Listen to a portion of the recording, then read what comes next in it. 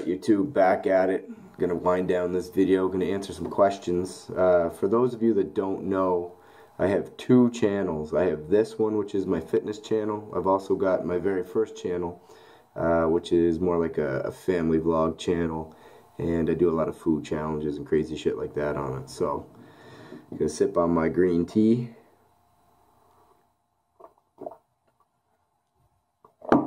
Like a savage. And let's get rolling. Question number 1. What channel do I like better?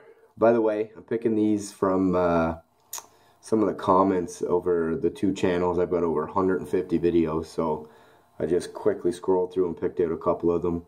For some reason, YouTube's got something going on with the algorithm where people are leaving comments and either I can't see it or I can't reply to them. I have no idea why that is, but if that's going on, I'm sorry. I'm reading the comments and sometimes I can't reply to them, so hopefully this will answer some of the questions. What channel do I like to make videos for better? I really enjoy the fitness videos just because it's a huge part of my day, but I really like the vlog channel as well. I've caught on video my son learning to swim, my daughter learning to skate, my son learning to ride a bike, him scoring his first goal in hockey. So, I mean, yeah, it's got to be my vlog channel for the memories that you catch. But in terms of fun, it's definitely the fitness channel. I mean, fitness is fucking hilariously fun. So, favorite hobby, lifting weights. Dream car. Ooh, I would either take a 911 GT3 RS or Ferrari 458 Italia. Exact same one Mo Vlogs just sold. Shout out to Mo Vlogs. I know he's watching my videos. Or the new Bugatti that just came out. I think it's called the Chiron. It is amazing looking. What do I do for work? I'm actually an insurance agent. I work off a broker system, so I help people save money with insurance costs. Favorite thing about YouTube? My favorite thing about YouTube is that you can find anything you're looking for is on YouTube.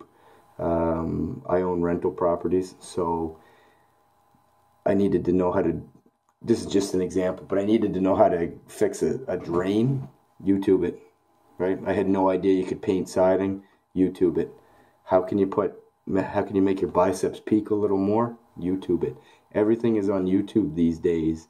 When I first started working out, or 10 years ago, when I got out of school, the internet wasn't what it is right now. So you've got the world's knowledge at your fingertips on a computer, on a cell phone. When you're pooping, you can go on, you can learn something brand new every day.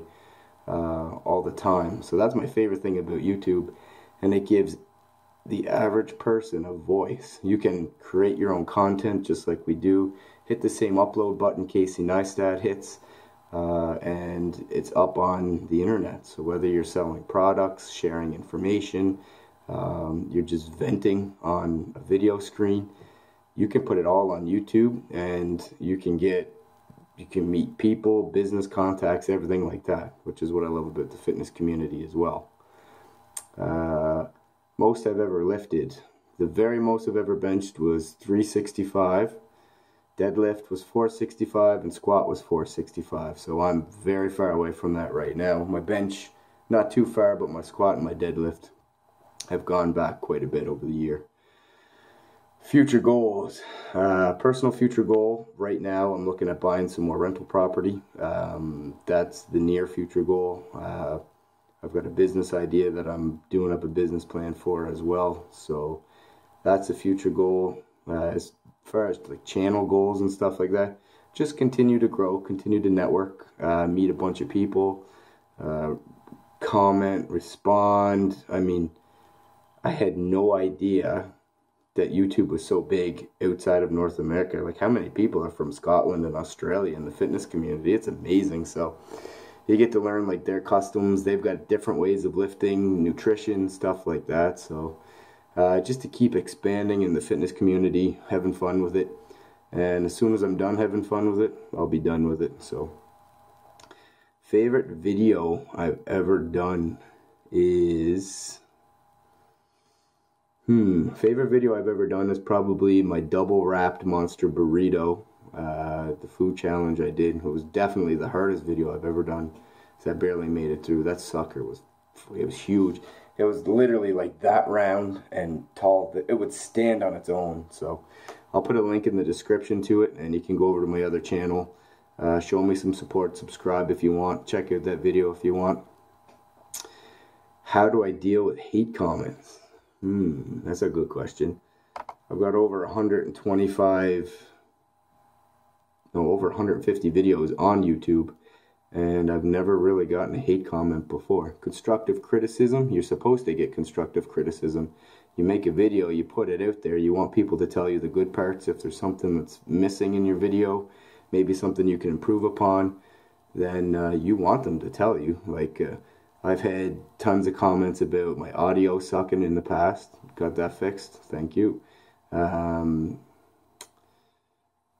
You're supposed to, when you put a video up there, you're putting it up there basically putting hamburger into a pen with a tiger. People are going to go look at it. If they like the way it tastes, that's great. They're going to let you know. If they don't, they're going to tear you a new asshole. So they're supposed to do that. That's just the way it goes.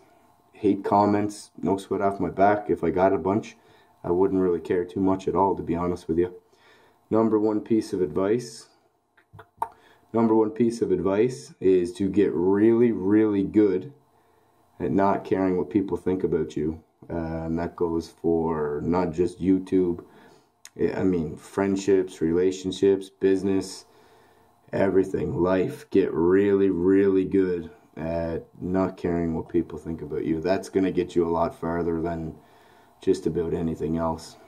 Some of the smartest people, most educated people that I know that you would think would go really far in life, they have this real self-conscious issue about always trying to be a people pleaser, always doing things maybe that they wouldn't necessarily do, so that other people will think they're kind of like, don't care what people think about you. It's none of your damn business. That's it. Number one piece of advice. Pre-workout. I don't take a whole lot of pre-workout. I'm not against it by any means. You see me drinking Monsters in my video. I just feel like there's 3 different types of pre-workout. There's caffeine pills, which are super cheap. 200 milligrams, 50 pills you get for like 10 or 11 bucks at Walmart. Or you can buy pre-workout, which is 40 or 50 bucks a jar. It's got the less caffeine in it, but it's got more stems and artificial colors and artificial flavors. It's basically a chemical concoction. And it's going to run you about $1 to $1.50 a scoop. You're going to get 30 servings for 40 or 50 bucks. So it's much more expensive than caffeine pills. But even worse than that is energy drinks, Monsters, Rockstars, Red Bulls. They're like $2.50, $3 a pop. So if you wanted to buy 30 or 40 servings of them, you're looking at like 60, 70, 80 bucks. So if you're frugal with your money, if you don't like blowing money on stupid shit, caffeine pills are definitely the way to go. Pre-workouts taste the best. They're going to give you more of a feeling, more of a tingle, more of a pump when you're working out. And if that's what you're going for, then my favorite that I've ever taken, love C4, I love Mayhem, and I love, there was one that came out maybe 7 or 8, NO Shotgun is what it was called, the watermelon flavor, and it actually had 20 grams of protein in it. So you got your pre-workout, plus you got your 20 grams of protein, and it was mint. Hashtag mint, Grey Wolf Fitness. Let's see, another one. And last one, so we'll try and make it a good one. What's your least favorite thing about making YouTube videos?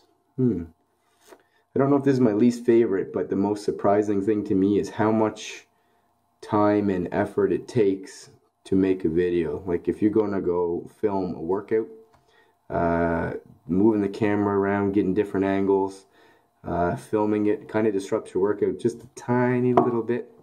And so there's that, and then you got to take it from your camera, you got to switch it over to your computer. That takes time.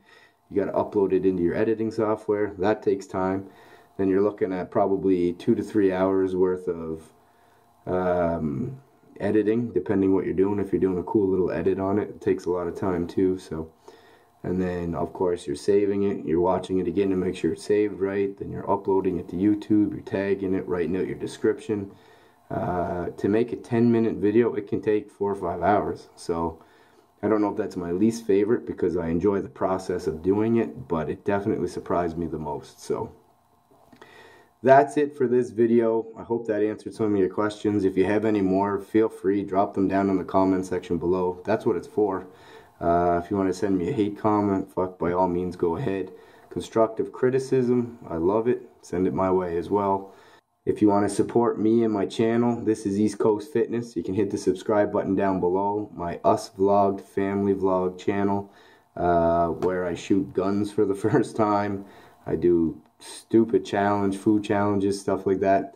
It's pretty fun. It's a lot bigger than this channel as well. So you can hit that subscribe button. Link will be in the description. Other than that, keep killing it in the gym, pumping out the content. I love watching all the other channels out there. I love how tight the fitness community is, and we'll see you in the next video. Peace.